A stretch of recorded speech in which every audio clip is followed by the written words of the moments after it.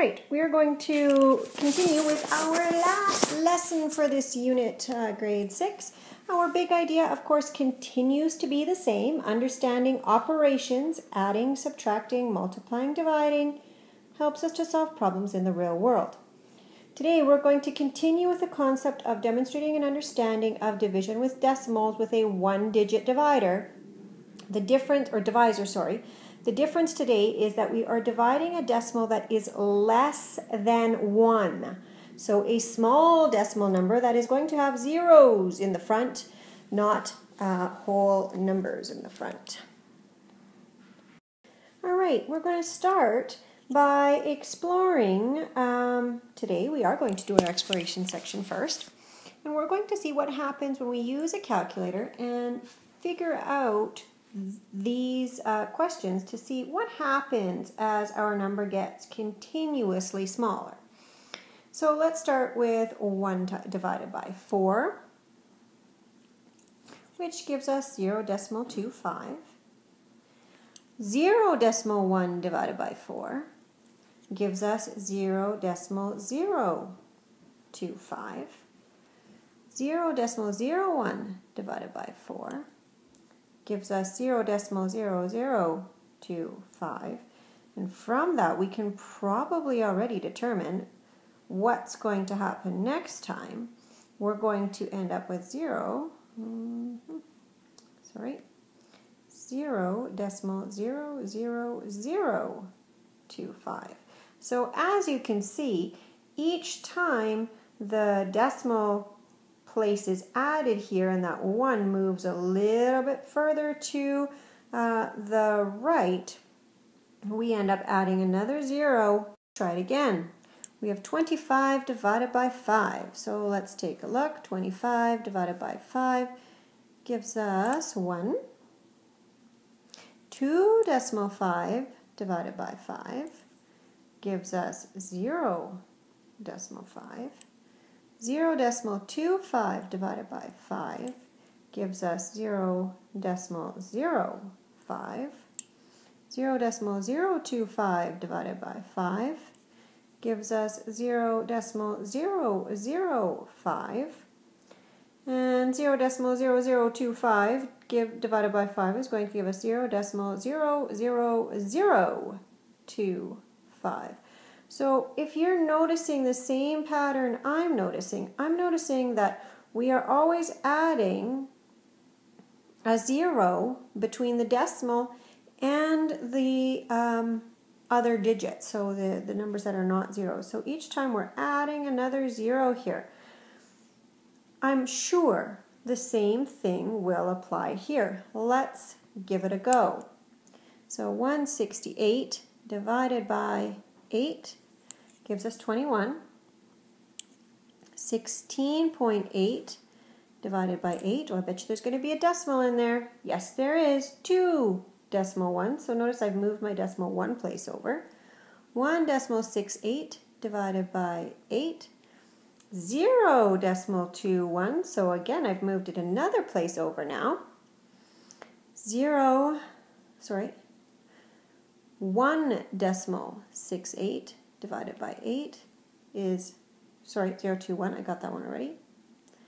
0.168 divided by 8. 0.021. The next one again is going to be 0.0021 and 0.00021. That same pattern has continued to take place, except we didn't always start with the zeros this time, right? We moved 1 place over, we moved another place over, we moved another place over, and then again we continue to move a place over, adding that 0 in between each time. So as you can see, when you divide with a smaller number, a number below 0, you end up adding a 0 in here each time to your answer as it changes. Between. All right, so let's take a look at our connect section. So first they've used the base 10 strategy. I don't love this one, but it's great for starting off with. So we have 8/10 divided by 2. So we've got 8/10, 1, 2, 3, 4, 5, 6, 7, 8. 8 rods that represent those 8/10. We need to divide them into 2 groups. We've done that. There's one group of 4/10 and another group of 4/10. If we divide 15/100 by 3, we have again a group of 15/100. We've taken them and divided into 3 equal groups. How many are in each group? Well, 500. So 0.05. Now, if we want to use algorithm method, which works quite well, we just work our way through. So we have our very small decimal number, 0.074 divided by 8. So we're going to work our way through. 8 goes into 0, 0 times. Really important here to put those zeros in and line those numbers up correctly. Hopefully you remembered to do that from grade 5. Remember in grade 5 we talked about remembering to keep that 0, and it was going to be important in grade 6 when we did decimals. Well, hello, it is important, just as I told you today. You do need to have those zeros there. So 0, we have our decimal place lined up. 8 goes into 0, still 0 times, 0. Now we're into 7. 8 goes into 7, still 0 times, 0. 0 times 8 is what? 0. Oh, they didn't include that step, 74. All right, so 8 goes into 74 9 times. 8 times 9 is 72. Subtract leaves you with 2. We bring down the... All right, and we can see that there is no number there. We're going to have to add a 0 and bring it down. So we're now with 20, because remember, we cannot have a remainder when we are working with decimals. 8 goes into 20 approximately how many times? 2 times. 8 times 2 is 16.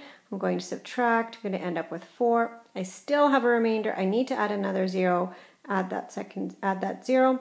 8 goes into 40 now. How many times? Well, 5 times. 5 times 8 is 40. I have no remainder. Now, this is where placing your decimal can be tricky if you haven't lined up your numbers correctly. If you've lined them up correctly, not a problem. If you've written all those zeros in, not a problem. And you just bring your decimal up. 0.00925. All right, let's try repeated subtraction. Now, it gets a little tricky with repeated subtraction here because of all the zeros in front. So we're going to consider this 74. But we're going to have to put those 2 zeros in front just to keep those places there. 8 goes into 74 how many times? 9. Oh, I guess I need 3 zeros, sorry, because I'm placing that over top of the 4, really. So 9. 8 times 9 is 72. Subtract is 2. I have to add a 0. 1, 2, 3, 4. So I'm adding that 0 there to make it 20. 8 goes into 20.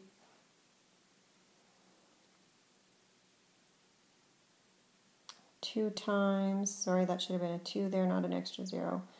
2 is 16. Subtract leaves you with 4. We're adding another 0, which means again I have to move my spot over 1 more. 8 goes into 45 times, which gives us 40, so we're left with 0. So now when we add this up, I've placed those zeros there just to make sure that I've got them in the right positions. If you're using grid paper, you can use the columns to assist you with that. But so then I'm left with 0, 0, 0, 9, 2, 5, and my decimal should go here. All right, so as you can see, doing repeated subtraction with decimal numbers that are quite small like this can be quite difficult. You do need to make sure that you account for all of the digits. So when we're lining up with the 4th digit, we need to have those 3 zeros in front. And then keep adding a 0 each time as we move our way over so that our numbers end up being lined up correctly. That can be quite tricky. So again, as you're doing those, make sure you show me so that I can assist you and make sure that those are lined up properly. All All right, and on to concept practice. And remember, I split this up. So you've done those two already. So today you're only working on page 114, and we are dividing with numbers that are less than 1. So that's the key there, less than 1 as compared to last time.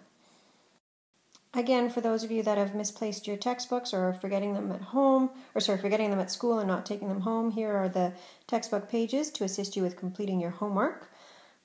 Wanting to make this as successful as possible for you so that you can manage to get your homework done. Here is your next page. And then here you have your exit slip, only done after all of our concept practices have been marked, so we've gotten that feedback. You might already have done these 6 questions because they were from the last lesson, and these questions are from this lesson. As you can see, these are all smaller than 0 or smaller than 1 and start with that 0. So here's that for you in case you've lost yours. And then after that, we can move on to the show what you know. And again, in case you've misplaced your textbook, here you go. Here are the pages for you. Press pause and answer the questions as you go. Here's the second set. And the third set. And then you should be ready for the unit test.